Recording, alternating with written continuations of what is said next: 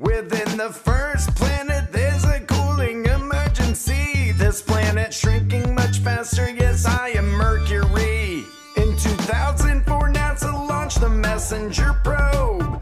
It traveled 1,260 days to reach Mercury from your globe. Messenger took about 100,000 images by 2012, mapping 99% of my surface so you can see it well. These images were sent to scientists back to Earth to inspect, to confirm what Mariner 10 probe did suspect. They saw wrinkles and rifts on Mercury's surface. It's like a raisin orbiting the sun. But why is this? Scientists confirm Mercury is shrinking since its distant past. Over 4 billion years, it's 8 miles smaller in diameter, shrinking fast. The reason Mercury is shrinking is because its cooling core will look inside the planet to see if we can learn more. Mercury has a large metallic core, 85% of its radius, which is very large for a planet, in which we'll discuss. When the core does cool over this amount of time, a planet will shrink.